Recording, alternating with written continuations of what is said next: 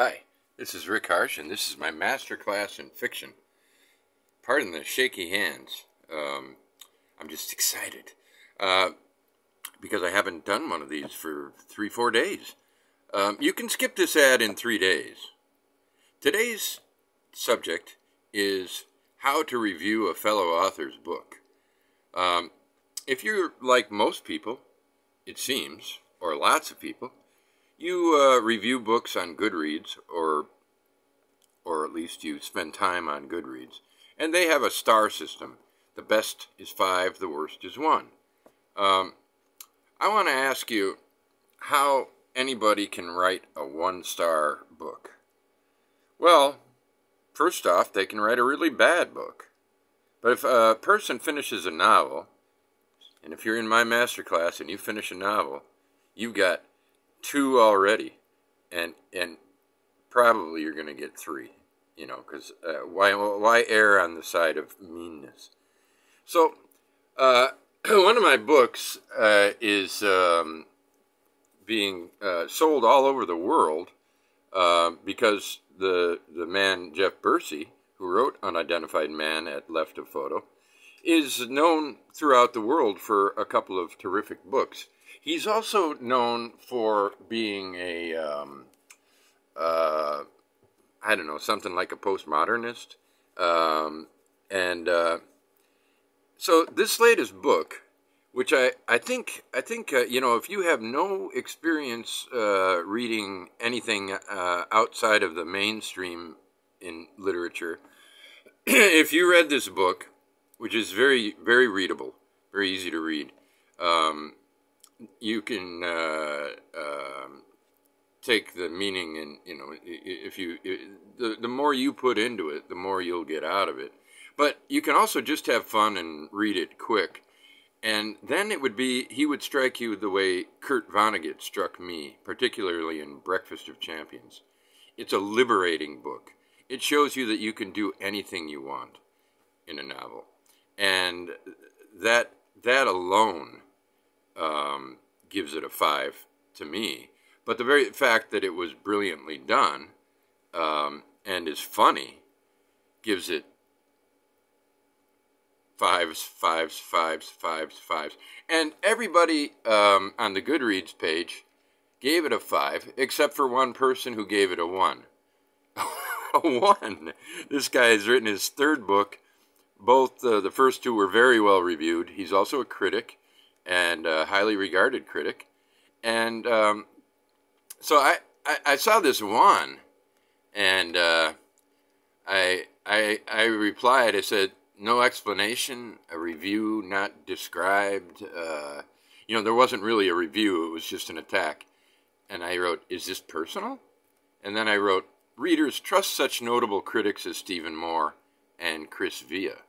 The reviewer, by the way, his name is Ian Marvin, in quotes, Gray. So Ian Marvin Gray wrote the review, and so that's what I wrote. And he responded to me with, same publisher, I see, and made a comment about Stephen Moore, apparently negative. And so then I responded, I should have realized that you're also a co-owner of this press, so you're reviewing 5-starring your own publications without any disclosure and promoting so-called critics who've hyper-blurbulated your novels, in quotes, and publications. I'd call it an orgy of reciprocal promotion. Didn't Bursey recently elevate the short-lived verb? Oh, I said something about the... Oh, I said I'm proud of it and grateful to Mr. Bursey for elevating our press. And that's when he wrote what I just read. He said, I'd call it an orgy of reciprocal promotion. Didn't Bursey recently elevate the short-lived verbivoracious press? And somebody took his side, and there's some other stuff written. And so I wrote, Dear Ian, just as a friendly warning, such sacrilegious use of the noble word orgy tends to take one to bad places and puts one at risk of coming to a bad end in a sterile landscape. Take care, Rick. And that's true. I mean, orgies are great. orgies it's a wonderful word, and what it describes is properly used, is something beautiful that happens in nature. So please, if you're going to be attacking someone, don't call it an orgy, because orgies are good. In fact, what he wrote was an orgy of reciprocal promotion.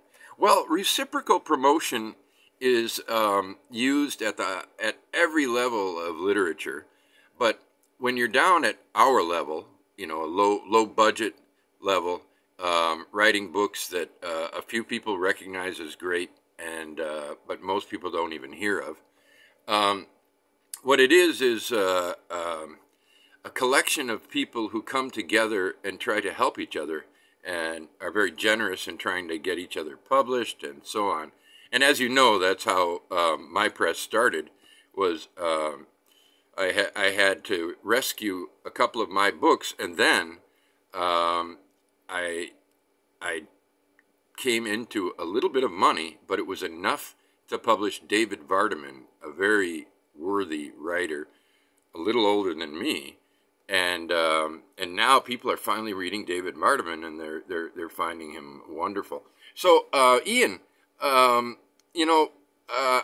find out now that you've had a long-running feud with let's just say the Stephen Moore school of writers, which, for those of you who don't know, Moore wrote an alternative history of the novel, and he tends to promote more exploratory works, experimental works, metafictional works, and so on. But not only that, I've read a number of his reviews, and I think I've only read one bad review. He doesn't want to destroy writers, and I think he probably has turned down a bunch of books. But because of Stephen Moore, I've learned about Chandler Brossard, who's probably the most exciting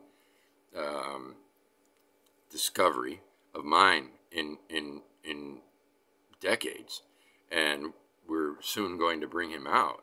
And Chandler Brossard's the kind of guy who I would sit down and talk with, and we would promote each other, and and that's what I'm trying to do here. Even I want to promote the writer who thinks freely, and that doesn't mean that you're limited to the metafictional. Our fattest single novel is Cynicism Management by Bursey proper, which is, I would call it a rather straightforward satire. So it's as straightforward as a satire could be. I don't know anymore, I don't recall metafictional hijinks or anything like that. It's just a good old-fashioned fun satire of modernity, and it's a blast. So there's no the mistake here, Ian, is thinking that there's one school or another. I don't ever read the best of the reviewers like Stephen Moore, Chris Villa. I don't know about Jeff Bursey. I haven't read any of his or much of his. I read him on Blaise Cendrars, and it was wonderful. But I don't know where Cendrars would fit.